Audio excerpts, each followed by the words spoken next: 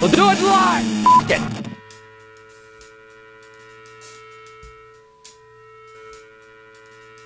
Kyle Thomas. How are you? I'm great. Thanks for coming on the show. It's an honor. Thanks for having me. Trying to get myself set up here. While you do that, I'm going to sound off on your credentials. Singer and now guitarist for the legendary, I'm going to call it a thrash band, Exhorder. Singer for legendary doom metal band, Trouble. And last but not least, singer for Alabama Thunderpussy. Am I That right? is all.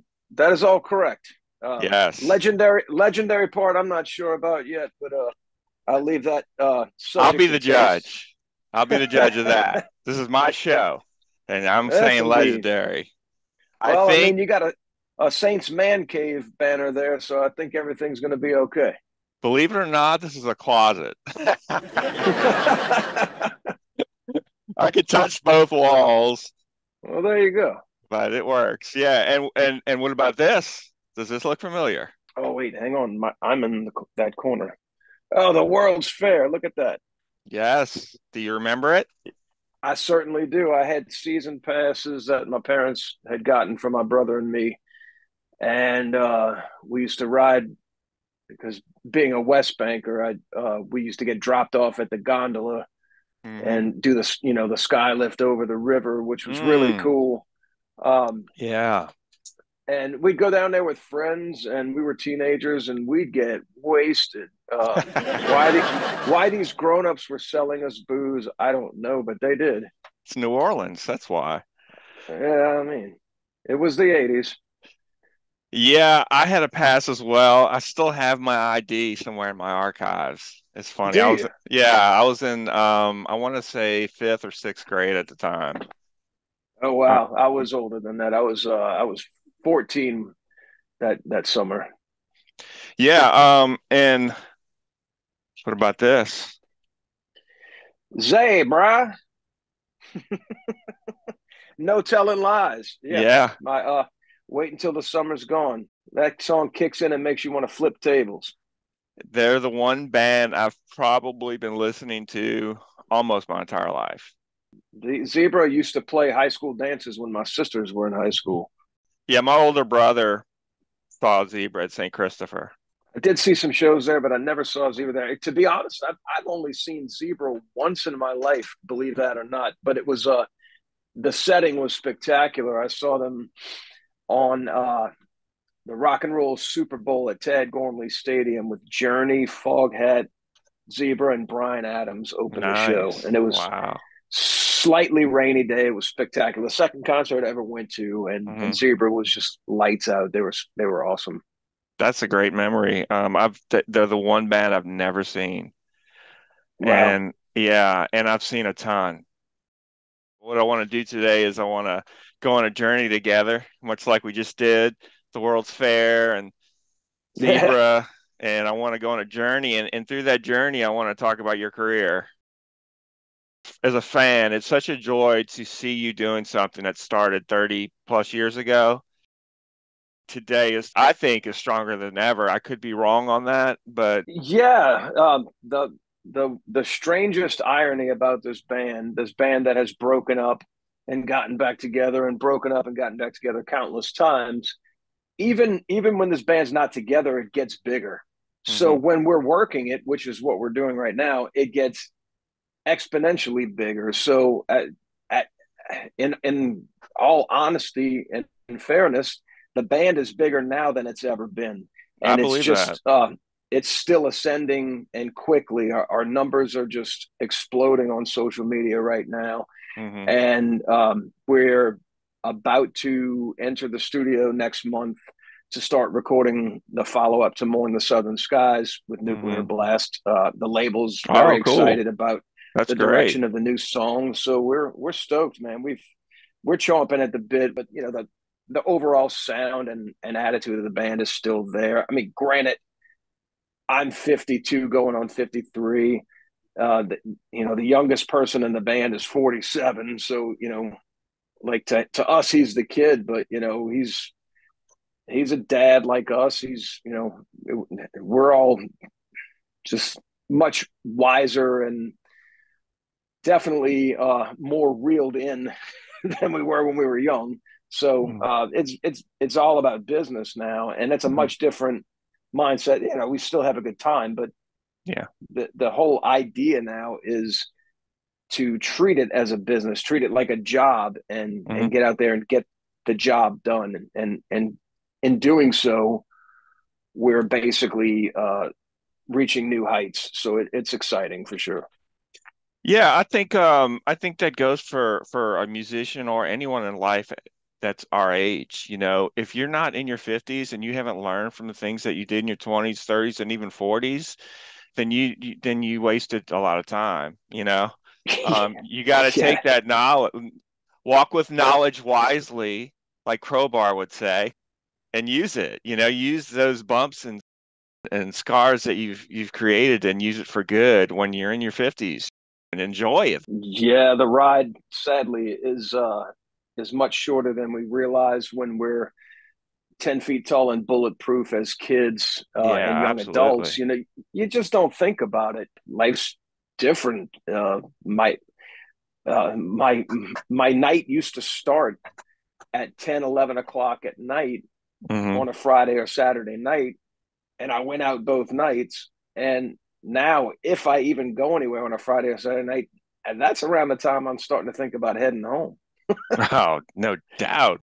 But that's kind of a good thing because you're more focused on your craft when you do have time to yourself. Yeah, absolutely, absolutely. I'm definitely a much more diligent worker and just all around more responsible human than I certainly was, even in my 30s. Just I think I think our generation is probably slower to put it together and grow up than maybe our parents were. Yeah, I But agree with that. if you're fortunate enough to turn things around for yourself and get things righted with your ship, then it's never too late. No.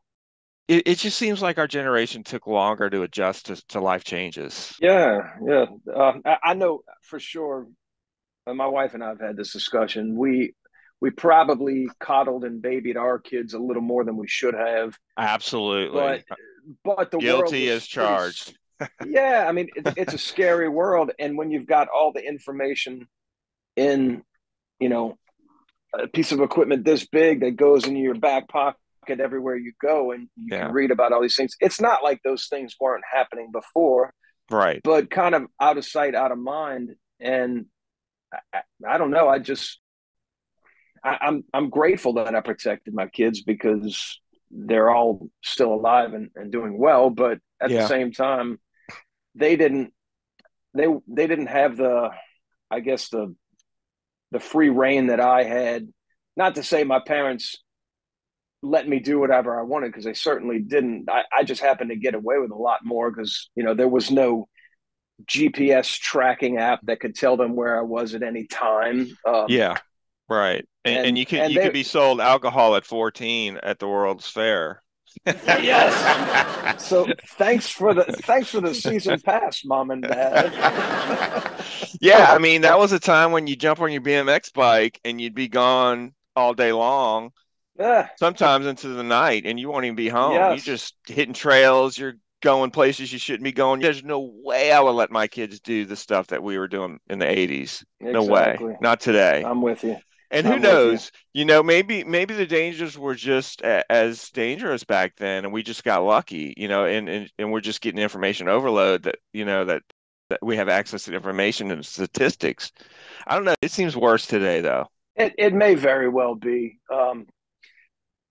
The bigger the information, the bigger the information system, I guess, the bigger the opportunity for Hmm. people, and I don't know, maybe people get ideas that they wouldn't have gotten had they not had that information privy to them. Uh, I don't know. Yeah. It's tough, but look back in like the Kublai Khan days, yeah, tell them things were better then. Yeah, It was, absolutely. Yeah, and I do that. I think like that for sure. So speaking of the 80s, let's go back to the 80s. As far as metal goes, right?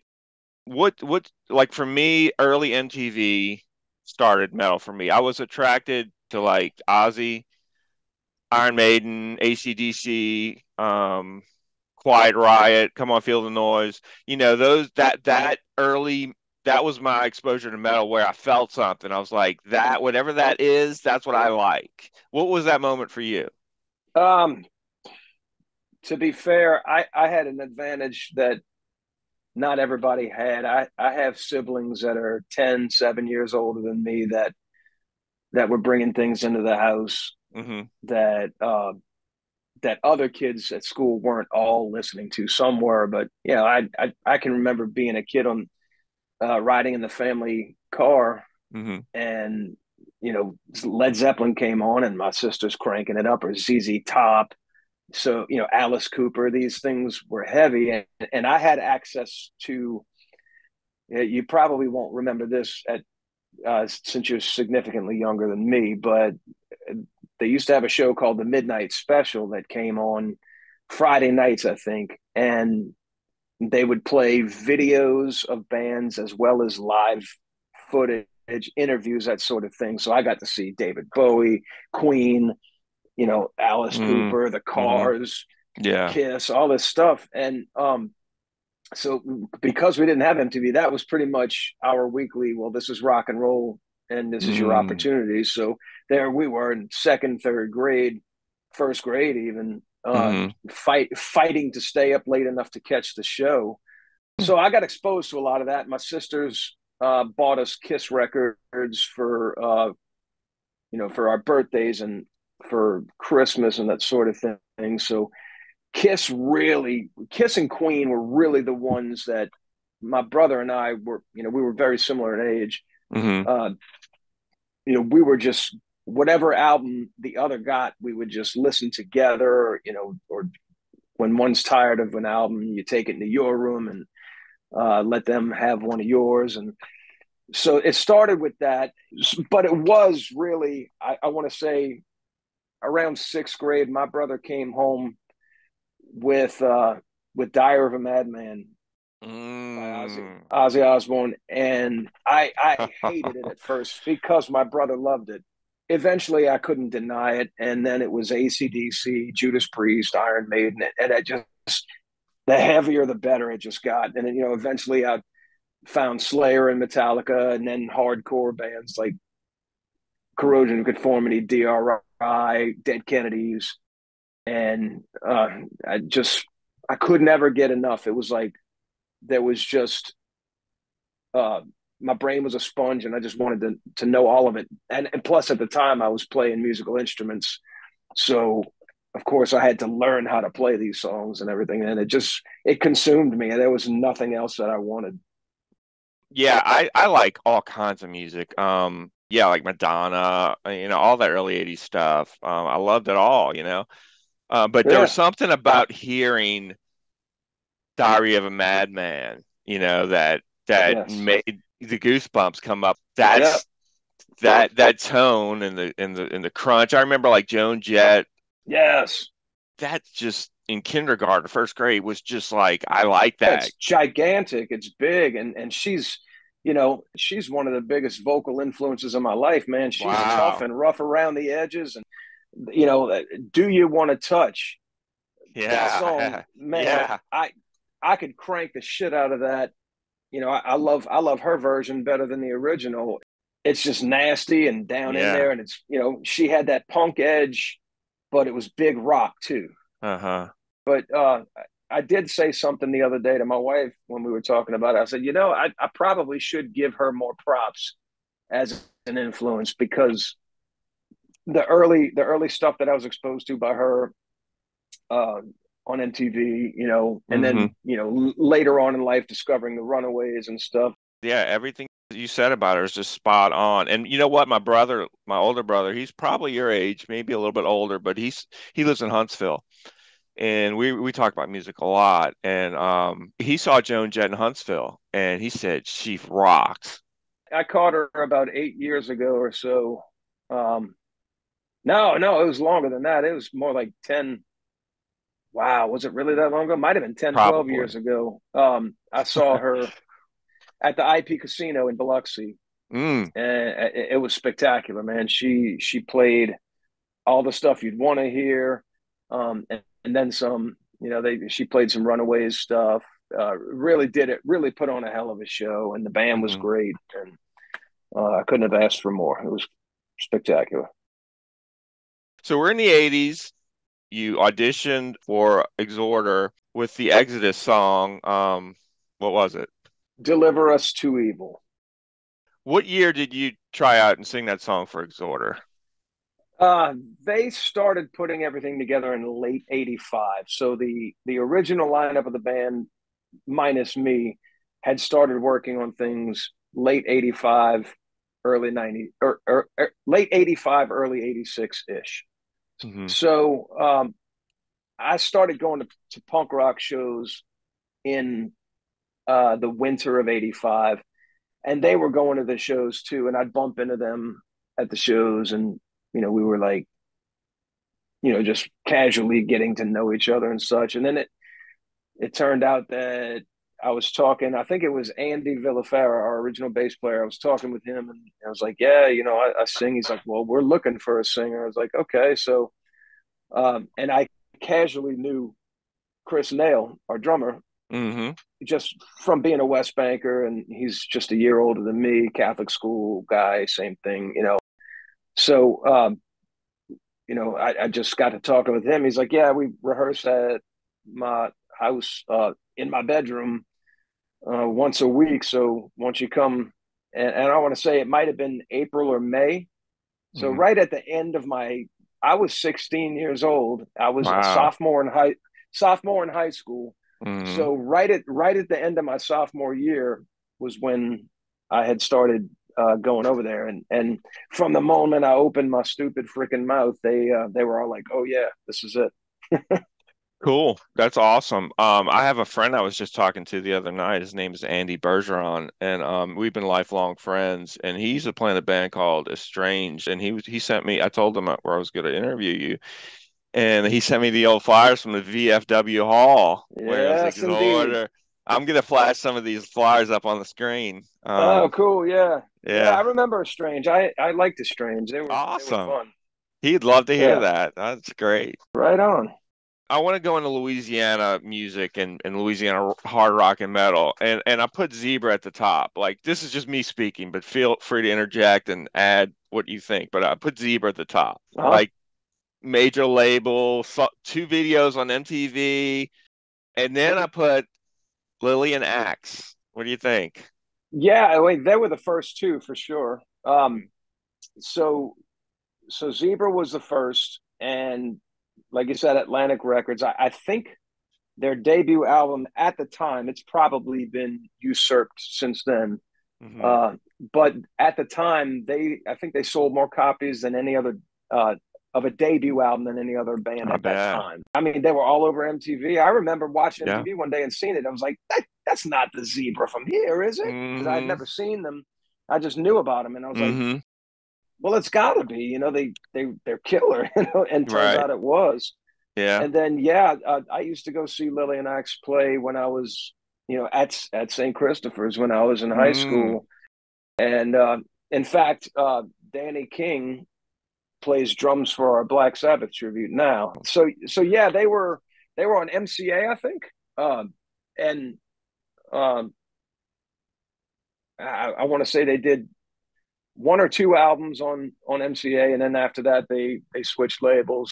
Well, that brings me to my third, Exhorder. Two records on Roadrunner is a big deal, and you're still 30 years later playing those songs. Exhorder survived the test Yeah, of stood the time. test of time Yeah. without a doubt. And I think those records, Slaughter in the Vatican and The Law, are talked about today, where there are a ton of bands that Roadrunner will put before you guys that aren't talked about anymore. Yeah, Slaughter in the Vatican especially gets a lot more love than the Law, and understandably That's so. surprising. Do you really say understandably so? Why do you say that? Yeah, the Law is my least favorite of the Exhorder albums. Interesting. Hmm. It's not that it's not good, and it's not that it's not. It certainly is a complex album with a lot of great moments on it, but Hmm. it's a very disjointed record. We were not Hmm. prepared to go Hmm. into the studio and record that album. We were still writing that album when it came out. That's why the Black Sabbath song got put on there, because we didn't have enough songs. Oh, I'm so glad that you said that. But I'll argue this. Maybe so. You know, what you just said is true, but it had a sound about it that I love. Most people are team Slaughter in the Vatican for the first two albums, but Right. there's a strong contingency of people that I've had people tell me, they base their entire, like, successful band people. Like, I had based my entire career off of that album, and I was like, oh Yeah. no, you Wow. picked the wrong album.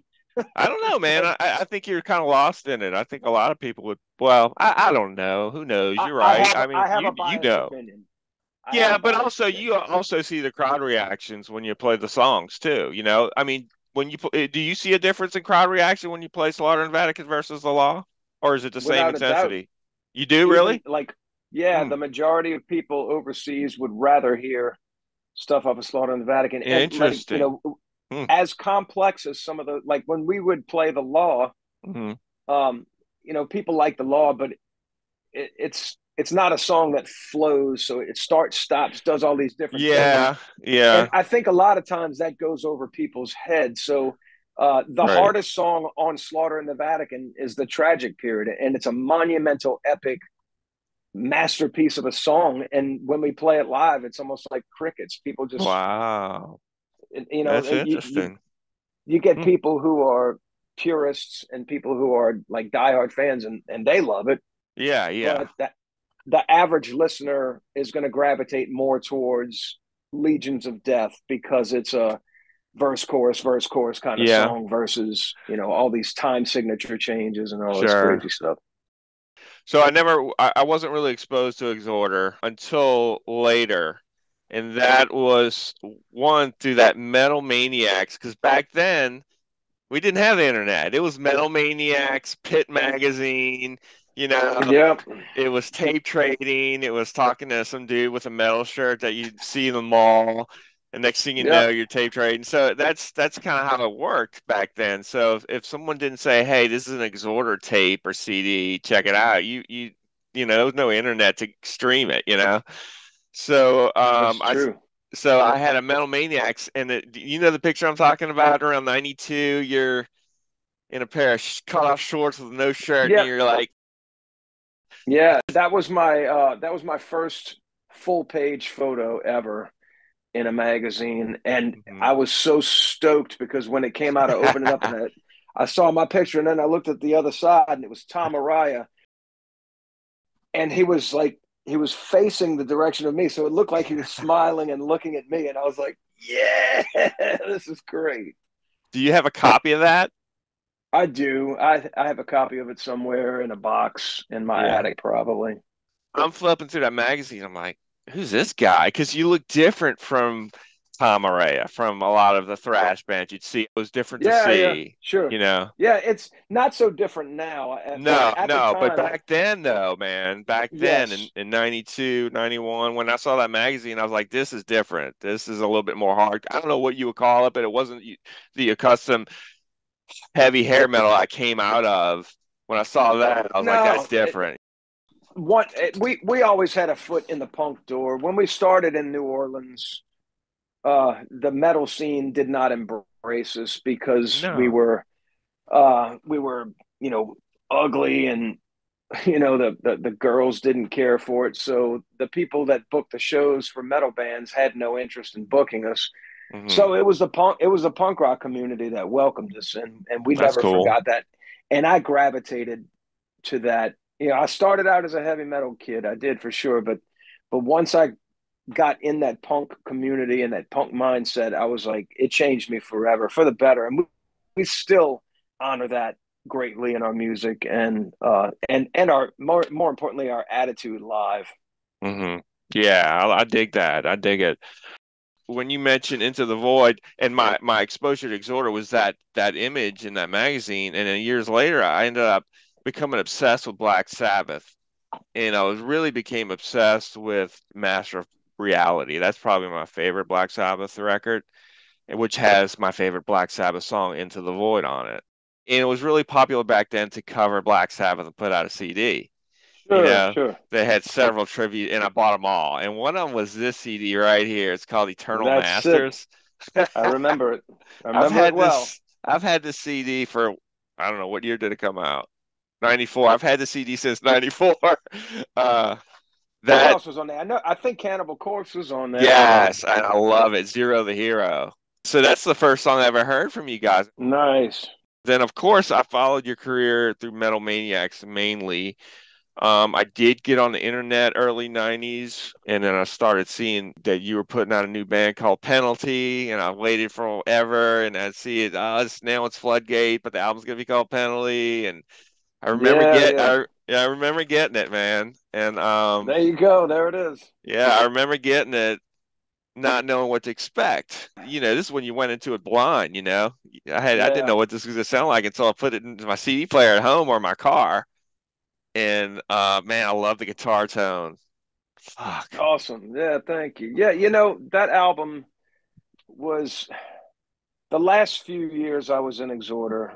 Um, I was unhappy, and um, everything that I was writing and submitting as material, the guys were like, "Man, it's cool, but it's really not Exhorder." And I can't argue with them now. In retrospect, I was just so into the music of my roots. The Black Hmm. Sabbath, Led Zeppelin, early blues, pentatonic based rock, and that's really what happened when uh, I left Exhorder permanently, and my brother and I were living both back at home with our parents at the same time. It was odd, we had both left and lived on our own, and then we went back, and it was like we were teenagers again, sitting there late at night having drinks, burning herb and just trading riffs on the guitar and bass. I'd played bass for a minute,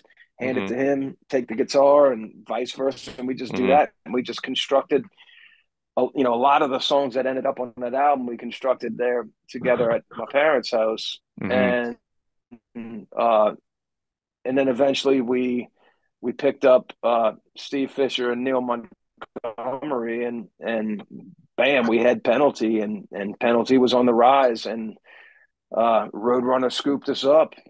Um, we started getting a lot of attention, and Hmm. just as soon as we got the album out, and things started really happening for us, new metal really exploded, and then the Hmm. label just kind of gravitated towards that and just kind of left us on our own. And Yeah. uh, Yeah. I you know, totally saw that happen, man. Yeah. I have a lot of people that I still correspond with, and just people when I make posts talking about, you know the, one of the great injustices in rock and roll is that this band didn't get to be, one of the bigger bands in the world. And whether we'll never know if that was the truth or Mm. not, but I felt that way. Mm. My goal with that band was world domination, and it Mm. just never happened. And then shortly after it started to fizzle out, I started a family, Hmm. and then when you got small kids, a lifestyle of touring isn't necessarily conducive to raising a family. So Oh. I took a long break. I made some albums in between, Pitts versus Preps, Hmm. Jones's Lounge, just Hmm. to keep busy and not lose my sanity, to be honest with you. Hmm. So it really wasn't until right after Katrina, when the Alabama Thunderpussy opportunity popped up, that I really like went out and did anything like that again. Hmm. But my children were small, and it was hard on us as a family with me doing it. So after a year and a half of doing that, I stopped again until they were older. Yeah, that's a common thing. You do that, you quit something for the family. Yeah, And that something was your identity, that actually kind of something that brought in some fame and notoriety and revenue.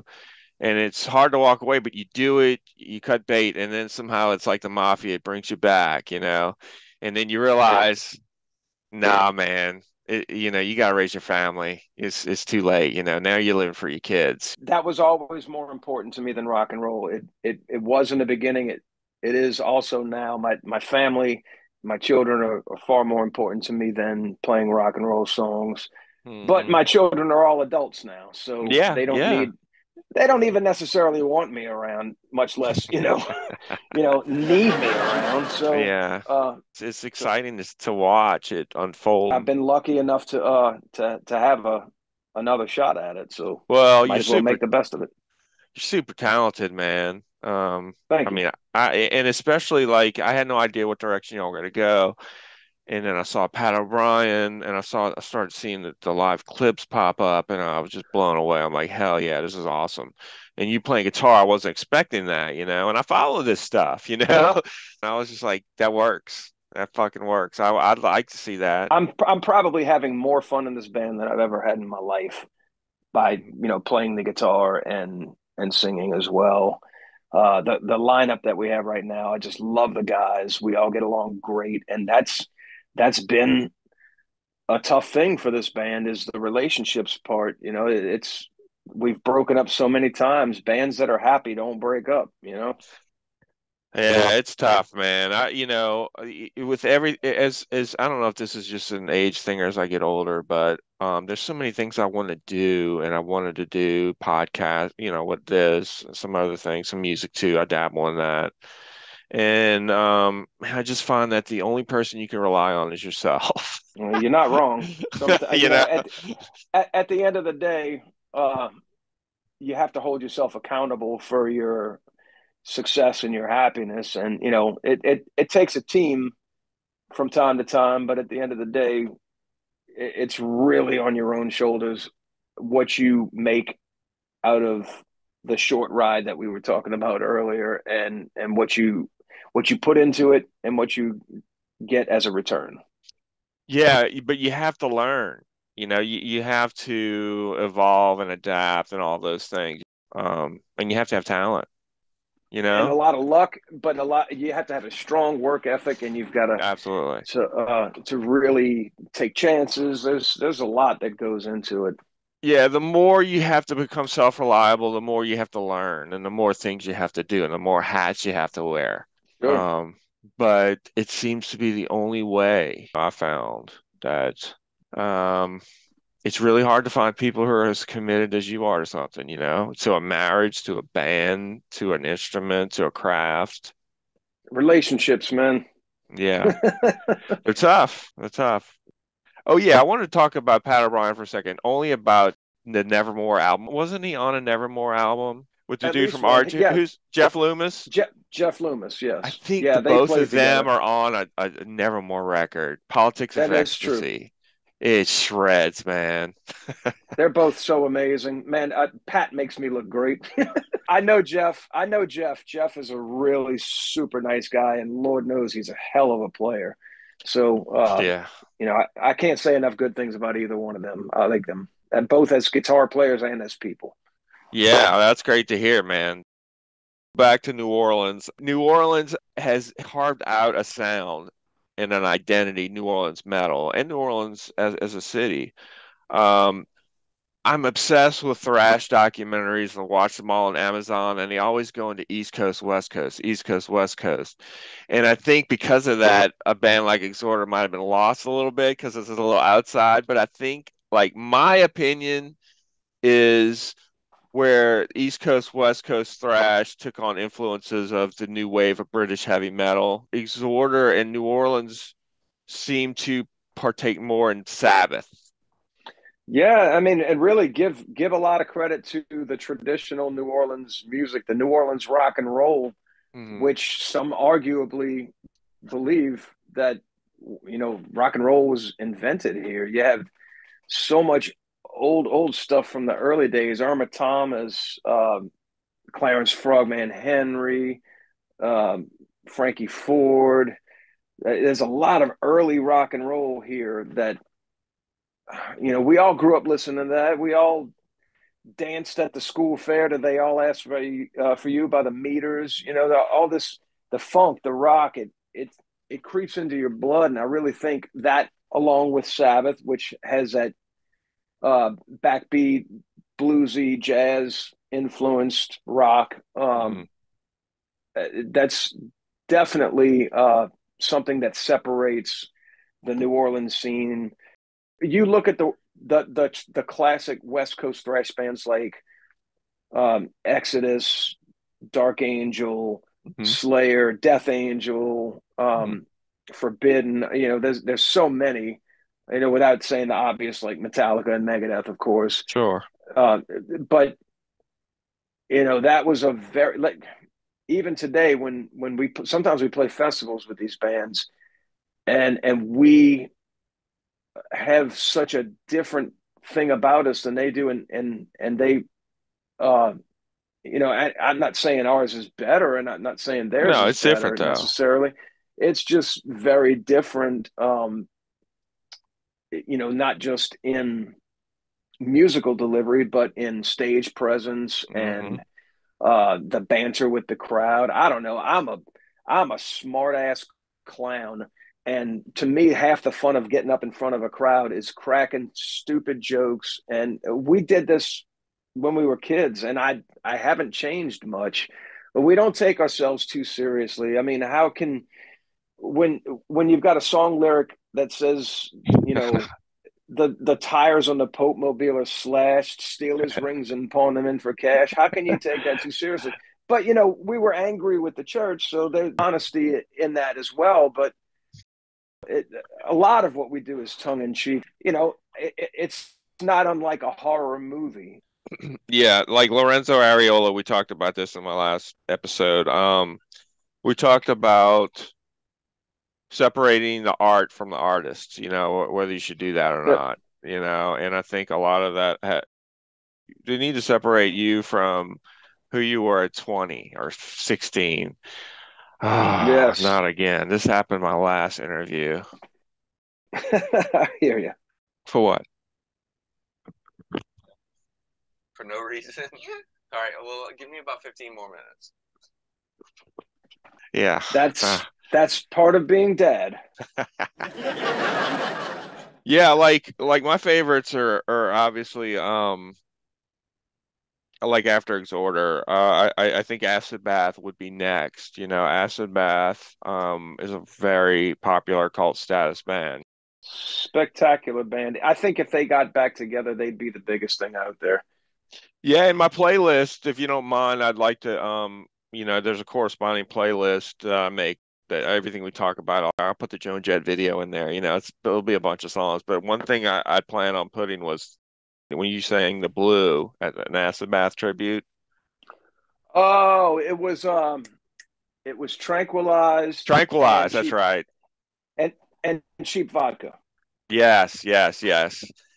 That was pretty Cheap cool vodka to and see. tranquilized. That was pretty cool It to was see. fun. Yeah. Yeah, Yeah. yeah. They invited me. They invited me to do that with them. I think Dax was either unavailable or uninterested. I can't remember. So I reached out to him and asked for his blessing, and his response was, "I couldn't think of anyone else. I would rather do it." I wanted to talk about Trouble a little bit, being that you're the singer. All the bands we mentioned, Alabama Thunderpussy, Exhorder, there's a discography out there and you've recorded and put out material with all these bands. When did you get your Trouble Yeah, tattoo? it was shortly after I started working with them for the first time, and I was a fan long before I even knew the guys in the band, much less playing with them. So for me to be a member of Trouble is like just as important as if I was in Black Sabbath to me. Yeah, I mean, I see the influence of Trouble. I mean, Kirk from Crowbar, he has a Trouble tattoo as well. So it's got to be like So does Matt really. Brunson. Yeah, that's right. The other guitar player for Yep. Crowbar. Y'all have some shows coming up? Possibly. if everything goes right, we're supposed to be going back to Europe to play some festival and tour dates that we had to postpone twice. Unfortunately, now it's just been insane with the pandemic and everything. But Yeah.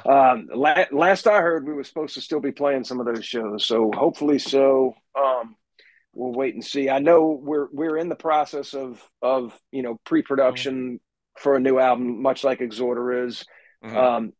But Cool. that a new Trouble album wouldn't come out before the new Exhorder album. We're just not that far along with the process yet, I don't think. I understand, but that's great that y'all are gonna work on some more material and I'm sure play live. Kyle, you're busy. Anything you want to talk about Alabama Thunderpussy? Well, we just did that first show in 15 years, right before the end of the year, last year, and it went really, really well. We had a packed house. We had a good time. We're working on potentially doing some more shows at some point. I think it would be overzealous for me to say that new material is coming or anything like that. Right now, Sure. we're just happy that we're back playing a show that we just had a lot of fun at, and potentially some more. So we really enjoyed each other's company, which is step one. Yeah. Well, man, with that, we'll circle back to Exhorder. I wanted to just tell you a personal story, and then we'll end. But I might have mentioned to you, I had a health scare, I guess you'd say, and I had to do a lot of rehab and exercises.